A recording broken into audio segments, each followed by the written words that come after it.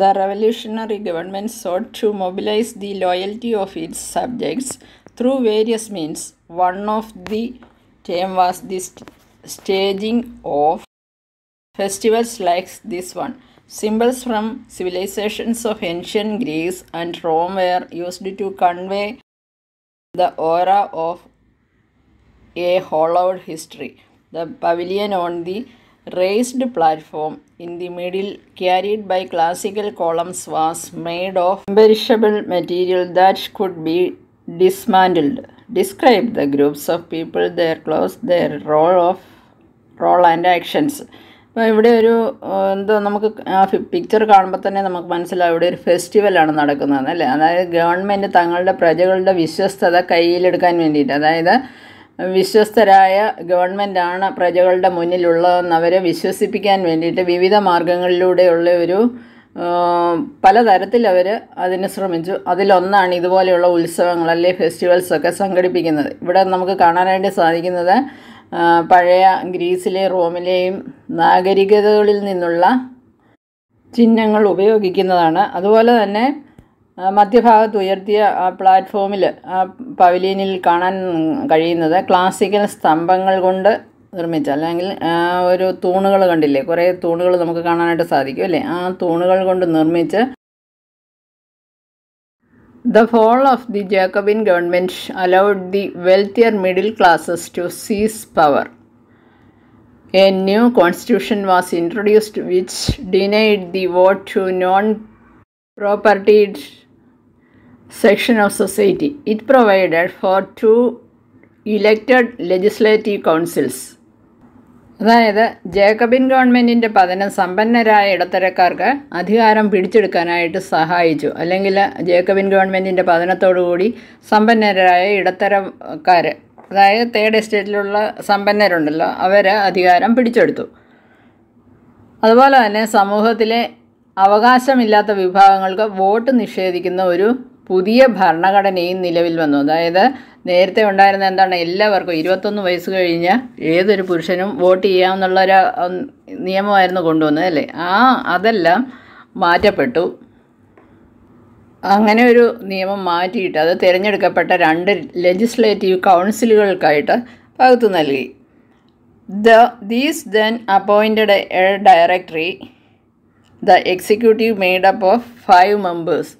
അപ്പോൾ ഇതിങ്ങനെയാണ് ഒരു ഡയറക്ടറി രൂപീകരിച്ചത്. അതിനകത്ത് 5 അംഗങ്ങളായിരുന്നു ഉണ്ടായിരുന്നത്. This was meant as a safeguard against the concentration of power in a one-man executive as under the Jacobins. അതായത് ജേക്കബിൻസ് ഗവൺമെൻറ്റിൻ്റെ കീഴിൽ ഉണ്ടായിരുന്ന ഒരു വ്യക്തി മാത്രമുള്ള എക്സിക്യൂട്ടീവിൻ്റെ അധികാര കേന്ദ്രീകരണം. അതേപോലെ തന്നെയായിരുന്നു ഇവിടെയും ആ രീതിയിൽ തന്നെയാണ് ഉദ്ദേശിച്ചു കൊണ്ടുവന്നത്. ആ എക്സിക്യൂട്ടീവിൻ്റെ അണ്ടറിൽ 5 അംഗങ്ങളായിരുന്നു ഉണ്ടായിരുന്നത്. However, the directors often clashed with the legislative councils who then sought to dismiss them. ഇങ്ങനെയൊക്കെ ആണെങ്കിലും ആ രീതിയൊക്കെ ആയിരുന്നു പിന്തുടർന്നതെങ്കിലും ഡയറക്ടർമാർ ഈ എക്സിക്യൂട്ടീവുമായിട്ട് പല തരത്തിൽ ഏറ്റുമുട്ടുകയും പിന്നീട് അവരെ പിരിച്ചുവിടുകയും ചെയ്തു. The political instability in the directory paved the way for the rise of a military dictator, Napoleon Bonaparte. അങ്ങനെയാണ് ഈ ഡയറക്ടറിയുടെ രാഷ്ട്രീയ അസ്ഥിരത നെപ്പോളിയൻ ബോണപ്പാർട്ട് എന്ന സൈനിക സ്വേച്ഛാധിപതി, അതായത് സ്വന്തം ഇച്ഛയ്ക്ക് കാര്യങ്ങൾ ചെയ്യുന്നയാളാണ് സ്വേച്ഛാധിപതി എന്ന് പറയുന്നത് അല്ലേ. അങ്ങനെ ഒരു സ്വേച്ഛാധിപതിയുടെ ഉദയമാണ് നമുക്കിവിടെ കാണാനായിട്ട് സാധിക്കുന്നത്. അതായത് ഇവർ തമ്മിലുള്ള പ്രശ്നങ്ങൾ, അതിൻ്റെ ഫലമായിട്ടുള്ള പിരിച്ചുവിടൽ ആകെപ്പാടെ കലുഷിതമായി നടക്കുന്ന ഒരു സമയത്താണ് സ്വേച്ഛാധിപതിയായ നെപ്പോളിയൻ ബോണപ്പാർട്ട് എന്ന സൈനിക ഉദ്യോഗസ്ഥൻ ഉദയം കൊള്ളുന്നത്. Through all these changes in the form of government, the ideals of freedom, of equality before the law and a fraternity remained inspiring ideals that motivated political movements in France and the rest of Europe during the following century. അപ്പോൾ ഇത് ഗവൺമെൻറ്റിൻ്റെ രൂപത്തിലുള്ള ഈ മാറ്റങ്ങളിലൂടെ സ്വാതന്ത്ര്യത്തിൻ്റെ ഒരു ആശയങ്ങൾ അല്ലെങ്കിൽ നിയമത്തിന് മുൻപിലുള്ള സമത്വം, ഇക്വാലിറ്റി, അതുപോലെ തന്നെ സാഹോദര്യം എന്നിവയുടെ ആശയങ്ങളൊക്കെ പ്രചോദനാത്മകമായ ആശയങ്ങളായിട്ട് തന്നെ തുടർന്നു. അത് അടുത്ത നൂറ്റാണ്ടിൽ, അതായത് വരും നൂറ്റാണ്ടുകളിൽ ഫ്രാൻസിലും മറ്റ് യൂറോപ്യൻ രാഷ്ട്രീയ പ്രസ്ഥാനങ്ങളെ ഇതൊക്കെ പ്രചോദിപ്പിച്ച കാര്യങ്ങളാണ്. ഇപ്പോൾ ഒരു രാജ്യം അതിൻ്റെ നിലനിന്നിരുന്ന രാഷ്ട്രീയ സംവിധാനങ്ങളെല്ലാം മാറ്റിമറിച്ചുകൊണ്ട് മറ്റൊരു രീതിയിലേക്ക് കടന്നു പോകുമ്പോൾ ഒരുപാട് കടമ്പകൾ കടക്കേണ്ടതായിട്ടുണ്ടല്ലേ. അതിൻ്റേതായ പല പ്രശ്നങ്ങളും പല ഭാഗത്തു നിന്നും ഉണ്ടാകും. അവയെല്ലാം തരണം ചെയ്ത് മുന്നോട്ട് കൊണ്ടുപോകുക എന്നുള്ളതാണ്. അപ്പം പല പല കടമ്പകൾ കടന്നിട്ടാണ് ഇങ്ങനെ ഉള്ള ഓരോരോ രാഷ്ട്രീയ രൂപീകരണങ്ങൾ ഉണ്ടാകുന്നത്. അപ്പോൾ അതിൻ്റെ ഫലമായിട്ട് ആ സമയങ്ങളിൽ ഉരുത്തിരിഞ്ഞു വരുന്ന കുറേ ആശയങ്ങളുണ്ട്. ആ ആശയങ്ങളെല്ലാം അതിൽ വേണ്ടതും വേണ്ടാത്തതുമായ ആശയങ്ങളൊക്കെ ഉണ്ടാവും. അപ്പോൾ അതിൽ വേണ്ട ആശയങ്ങളെയൊക്കെ കൈക്കൊണ്ട് പിന്നീട് അതിന് വേണ്ടിയിട്ടുള്ള നിയമനിർമ്മാണങ്ങളൊക്കെ വരുത്തി അങ്ങനെ പല രീതിയിൽ കൂടി വേണം ഒരു ഗവൺമെൻറ്റിന് മുന്നോട്ട് പോകാനായിട്ട്, അല്ലെങ്കിൽ ഒരു രാഷ്ട്രത്തിന് മുന്നോട്ട് പോകാനായിട്ട്. Did women have A revolution? ഇവിടെ നമുക്കൊരു ഫിഗർ കാണാനായിട്ട് സാധിക്കും. പാരീസിൻ women on their way to Versailles. അതായത് പാരീസിലെ സ്ത്രീകൾ വെർസൈൽസിലേക്കുള്ള യാത്രയിൽ യാത്ര ചെയ്ത് പോകുന്നതാണ് നമുക്കിവിടെ കാണാനായിട്ട് സാധിക്കുന്നത്. This print is one of the many pictorial representations of the events of 5th October 1789 when women marched to Versailles and brought the king back with them to Paris. 1789 October 5 സ്ത്രീകൾ വെർസൈൽസിലേക്ക് മാർച്ച് ചെയ്യുകയും രാജാവിനെ പാരീസിലേക്ക് തിരികെ കൊണ്ടുവരികയും ചെയ്ത സംഭവങ്ങളുടെ നിരവധി ചിത്രങ്ങളിലൊന്നാണ് ഈ print കാണിക്കുന്നത്.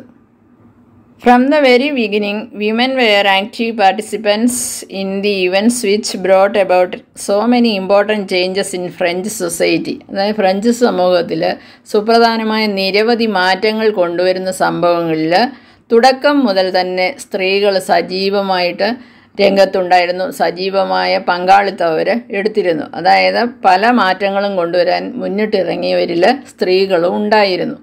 They hoped that their involvement would pressurize the revolutionary government to introduce measures to improve their lives.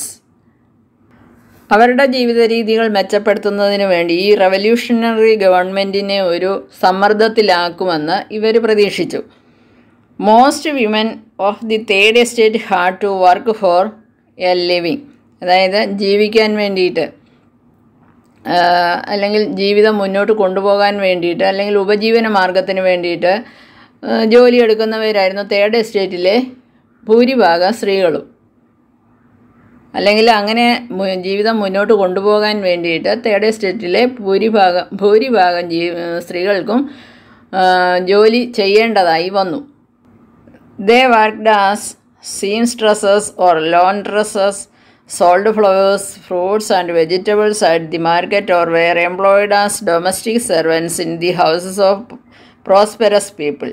അതായത് അവർക്ക് അവരുടെ ജീവിതം മുന്നോട്ട് കൊണ്ടുപോകാൻ വേണ്ടിയിട്ട് ജോലി ചെയ്യേണ്ട വന്നപ്പോൾ അവർ പല ജോലികൾ തിരഞ്ഞെടുത്തു അല്ലേ. ഉപജീവന മാർഗത്തിന് വേണ്ടിയിട്ട് അവർ പല ജോലികൾ തിരഞ്ഞെടുത്തു. അതിൽ തയ്യൽക്കാരായവരുണ്ട്, അലക്കുകാരായി ജോലി ചെയ്തവരുണ്ട്, അല്ലെങ്കിൽ മാർക്കറ്റിൽ പൂക്കളും പഴങ്ങളും പച്ചക്കറികളും ഒക്കെ വിൽക്കുന്ന ജോലി ചെയ്തു. അതും അല്ലെങ്കിൽ സമ്പന്ന വിഭാഗത്തിൻ്റെ വീടുകളിൽ വീട്ടുജോലിക്കാരായും ജോലി ചെയ്തു. Most women did not have access to education or job training. അതായത് ഇവരിങ്ങനെയുള്ള ജോലികൾ ചെയ്യാനുള്ള പ്രധാന കാരണം, അതായത് പൂക്കൾ വിൽക്കുന്നവർ, അതല്ലെങ്കിൽ മറ്റു വീടുകളിൽ പോയി തൊഴിലെടുക്കുക, വീട്ടിലെ വേലക്കാരായിട്ട് ജോലി ചെയ്യുക, അങ്ങനെയൊക്കെ ചെയ്യേണ്ടി വരാനുള്ള പ്രധാന കാരണം അവർ മിക്ക സ്ത്രീകളും എന്തായിരുന്നു, വിദ്യാഭ്യാസം നേടിയവരായിരുന്നില്ല. അതുകൊണ്ട് തന്നെ അവർക്ക് ഇങ്ങനെയുള്ള ജോലികൾ ചെയ്ത് എങ്ങനെയായാലും അവർക്ക് കുടുംബം മുന്നോട്ട് കൊണ്ടുപോകേണ്ടതുണ്ടല്ലേ. അപ്പോൾ ഉപജീവന മാർഗത്തിന് വേണ്ടി എന്തെങ്കിലും തൊഴിൽ ചെയ്യുക, തൊഴിൽ ചെയ്തെങ്കിൽ മാത്രമേ പണം ലഭിക്കുകയുള്ളൂ. അപ്പോൾ അങ്ങനെ പണം ഉണ്ടാക്കാൻ വേണ്ടിയിട്ട് അവർ ഇങ്ങനെയുള്ള ജോലികൾ ചെയ്യാൻ പ്രേരിതരായി. കാരണം അവർക്ക് വേണ്ടത്ര വിദ്യാഭ്യാസമോ അല്ലെങ്കിൽ ജോലി ചെയ്യാൻ തക്ക പര്യാപ്തമായ ട്രെയിനിങ്ങുകളോ ഒന്നും ലഭിച്ചിരുന്നവരല്ല. Only daughters of nobles or wealthier members of the third estate could study at a convent, after which their families arranged a marriage for them. അതായത് സമ്പന്ന വിഭാഗത്തിന് തേർഡ് എസ്റ്റേറ്റിലെ എങ്കിൽ കൂടിയും സമ്പന്ന വിഭാഗത്തിൽപ്പെട്ടവരുടെ മക്കൾക്ക് മാത്രമേ, പെൺമക്കൾക്ക് മാത്രമേ കോൺവെൻറ്റിൽ പഠിക്കാനായിട്ട് അവകാശം ഉണ്ടായിരുന്നുള്ളൂ. അപ്പോൾ അങ്ങനെയുള്ളവർ, അതായത് സമ്പന്ന വിഭാഗങ്ങളിൽപ്പെട്ട തേർഡ് എസ്റ്റേറ്റിലുള്ളവർ അവരവരുടെ മക്കളെ കോൺവെൻറ്റിൽ പഠിപ്പിച്ച് അതിനുശേഷം അവരെ കല്യാണമൊക്കെ കഴിപ്പിച്ചു വിടുന്നു. Working women had also to care for their families, that is cook, fetch water, Q up four bread and look after the children. അതായത് ജോലി ചെയ്യുന്നവർ, ജോലി ചെയ്യുക ഏത് തരത്തിലുള്ള ജോലിയാണെന്ന് നമ്മൾ കണ്ടു അല്ലേ. അപ്പോൾ അങ്ങനെയുള്ള സ്ത്രീകൾ അവർക്ക് അവരുടെ സ്വന്തം വീട്ടിലും അവർക്ക് ധാരാളം ജോലിയുണ്ട് അല്ലേ. പാചകം ചെയ്യണം, വെള്ളം എടുക്കണം, അല്ലെങ്കിൽ സാധനങ്ങൾ വാങ്ങാനായിട്ട് ക്യൂ നിൽക്കണം, കുട്ടികളെ നോക്കണം, ഒക്കെ ചെയ്യണം. അതിനോടൊപ്പം തന്നെയാണ് അവർ ഇങ്ങനെയുള്ള മറ്റു ജോലികൾക്കും പോകുന്നത്. അപ്പോൾ ഈ വീട്ടിലെ ജോലി ചെയ്യണം, മറ്റു സ്ഥലത്ത് പോയി അവർക്ക് ജോലി ചെയ്യണം. എന്നാൽ ഇങ്ങനെയൊക്കെയാണെങ്കിൽ കൂടിയും പുരുഷന്മാരെക്കാളിലും അവർക്ക് കിട്ടുന്ന ശമ്പളമെന്ന് പറയുന്നത്, അല്ലെ വേതനമെന്ന് പറയുന്നത് വളരെ കുറവായിരുന്നു. Their wages were lower than those of men. അതായത് അവരുടെ ശമ്പളം എന്ന് പറയുന്നത്, ഇത്രയൊക്കെ കഠിനമായ ജോലി ചെയ്യണമെങ്കിൽ കൂടി അവർക്ക് കിട്ടുന്ന ശമ്പളം എന്ന് പറയുന്നത് വളരെ കുറവായിരുന്നു. In order to discuss the voice their interests, women started their own political clubs and newspapers.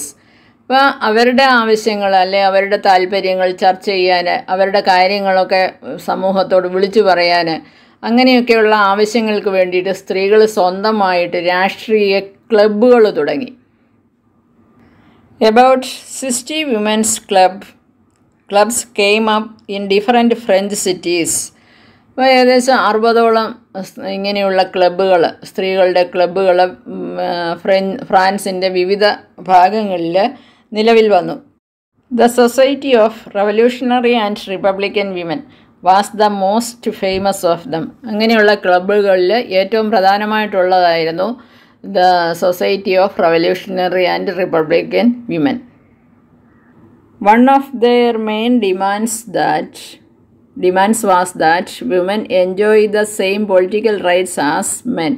അതായത് പുരുഷന്മാരെ പോലെ തന്നെ സ്ത്രീകൾക്കും രാഷ്ട്രീയമായ അവകാശങ്ങൾ ഉണ്ട് എന്നുള്ളതായിരുന്നു ഈ ക്ലബ്ബുകളിൽ പ്രധാനമായും പറഞ്ഞിരുന്നത്. Women wear disappointed that the constitution of 1791 reduced them to passive citizens. Passive സിറ്റിസൺസും active സിറ്റിസൺസും ഒക്കെ നമ്മൾ കണ്ടതാണ് അല്ലേ, എന്താണെന്ന് കണ്ടതാണ്. അതായത് വോട്ടവകാശം ഉള്ളവരെങ്ങനെയുള്ളവരാണ്, ഇല്ലാത്തവരെങ്ങനെ, സ്ത്രീകൾക്ക് വോട്ടവകാശം ഇല്ല. അപ്പോൾ അവരൊക്കെ എന്താണ്, പാസീവ് സിറ്റിസൺസാണ്. അപ്പോൾ 1791 കോൺസ്റ്റിറ്റ്യൂഷനിൽ അവർ അതൃപ്തരായിരുന്നു. ദേ demanded the right to vote, to B elected to the assembly and to hold political office. അതായത് സ്ത്രീകൾക്കും രാഷ്ട്രീയമായ അവകാശങ്ങൾ വേണം, സ്ത്രീകളും പുരുഷന്മാരെ പോലെ തന്നെ തുല്യരാണ്. അതുകൊണ്ട് തന്നെ നിയമസഭയിലേക്ക് തിരഞ്ഞെടുക്കാനും വോട്ട് ചെയ്യാനും ഒക്കെയുള്ള അവകാശം, അല്ലെങ്കിൽ രാഷ്ട്രീയ പദവികൾ വഹിക്കാനുള്ള അവകാശം ഇവർക്ക് വേണമെന്ന് അവരാവശ്യപ്പെട്ടു.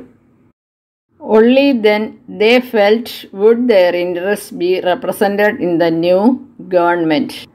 അങ്ങനെ ലഭിച്ചെങ്കിൽ മാത്രമേ, അതായത് ഇവർക്കും രാഷ്ട്രീയമായിട്ടുള്ള ഒരു സമത്വം ലഭിച്ചെങ്കിൽ മാത്രമേ, അല്ലെങ്കിൽ രാഷ്ട്രീയമായ അധികാരങ്ങൾ ലഭിച്ചെങ്കിൽ മാത്രമേ തങ്ങളുടെ താല്പര്യങ്ങൾ ഏത് രീതിയിലുള്ളതാണെന്ന് പ്രതിനിധീകരിക്കപ്പെടൂ, അല്ലെങ്കിൽ അത് വ്യക്തമാക്കപ്പെടൂ എന്നവർ കരുതി. In the early years, the revolutionary government did introduce laws that helped improve the lives of women. ഈ റവല്യൂഷണറി ഗവൺമെൻറ് ആദ്യകാലങ്ങളിൽ സ്ത്രീകളുടെ ഉന്നമനത്തിന് വേണ്ടിയിട്ട് പ്രവർത്തിച്ചവരാണ്. അവർ സ്ത്രീകളുടെ ജീവിതം മെച്ചപ്പെടാൻ വേണ്ടിയിട്ട് ഒരുപാട് കാര്യങ്ങൾ, അല്ലെങ്കിൽ അതിന് വേണ്ടിയിട്ടുള്ള ജീവിതം മെച്ചപ്പെടുന്ന രീതിയിലുള്ള നിയമങ്ങളൊക്കെ ഒരുപാട് അവതരിപ്പിച്ചു. Together with the creation of state schooling was made compulsory for all girls. അതിലേറ്റവും പ്രധാനപ്പെട്ടതെന്ന് പറയുന്നത് സ്കൂളുകൾ, സംസ്ഥാനം മുഴുവൻ സംസ്ഥാനത്തുടനീളം സ്കൂളുകൾ സ്ഥാപിച്ചു. ആ സ്കൂളുകളിലൊക്കെ എല്ലാ പെൺകുട്ടികൾക്കും വിദ്യാഭ്യാസം നിർബന്ധമാക്കി. Their fathers could no longer force them into marriage against their will. അതായത് അവരുടെ ഇഷ്ടത്തോടെ അല്ലാതെ, അല്ലെങ്കിൽ അവരുടെ താല്പര്യത്തിന് വിരുദ്ധമായിട്ടുള്ള രീതിയിൽ ഒരു വിവാഹം നടത്താൻ അവരുടെ പിതാക്കന്മാർക്ക് അല്ലെങ്കിൽ പേരൻസിന് അവകാശമില്ല. ഇങ്ങനെയുള്ള നിയമങ്ങളൊക്കെ കൊണ്ടുവന്നു. Marriage was made in to A contract entered in to A freely and registered under civil law. അതുപോലെ തന്നെ സിവിൽ ലോയുടെ അണ്ടറിൽ വിവാഹം നിയമപരമാക്കി. Divorce was made legal and could be applied for by both women and men. അതുപോലെ തന്നെ വിവാഹമോചനം നിയമവിധേയമാക്കി. സ്ത്രീകൾക്കും പുരുഷന്മാർക്കും ഇതിനു വേണ്ടിയിട്ട് അപേക്ഷിക്കാം. Woman could now train for jobs, could become artist or run small business. സ്ത്രീകൾക്ക് അതുപോലെ പലതരത്തിലുള്ള പരിശീലനം നൽകി അവർക്ക് കലാകാരന്മാർക്കോ അല്ലെങ്കിൽ ചെറുകിട ബിസിനസ് നടത്തുന്നവർക്കോ ഏതു രീതിയിൽ വേണമെങ്കിലും അവർക്ക് മുന്നോട്ട് പോകാം. അതിനുള്ള പരിശീലനങ്ങൾ നൽകാൻ തുടങ്ങി, അല്ലെങ്കിൽ ട്രെയിനിങ് നൽകാനായിട്ട് തുടങ്ങി. ഇതോടുകൂടി ഇന്നത്തെ പോർഷൻ വൈൻഡപ്പ് ചെയ്യുകയാണ്. ഇന്നത്തെ ക്ലാസ് എല്ലാവർക്കും വളരെ യൂസ്ഫുള്ളായി കാണുമെന്ന് വിചാരിക്കുന്നു. ആർക്കെങ്കിലും എന്തെങ്കിലും ഡൗട്ട് ഉണ്ടെങ്കിൽ നിങ്ങളത് കമൻറ്റ് ബോക്സിൽ ചോദിക്കുക. ഓക്കെ. അതുപോലെ നമ്മുടെ ചാനൽ ഇതുവരെ സബ്സ്ക്രൈബ് ചെയ്യാത്തവർ സബ്സ്ക്രൈബ് ചെയ്യുക, ലൈക്ക് ചെയ്യുക, ഷെയർ ചെയ്യുക. ഓക്കെ. നമ്മുടെ മറ്റൊരു ചാനലായ എക്സാം ടോപ്പേഴ്സും നിങ്ങളെല്ലാവരും കയറി കാണുക. Thank you.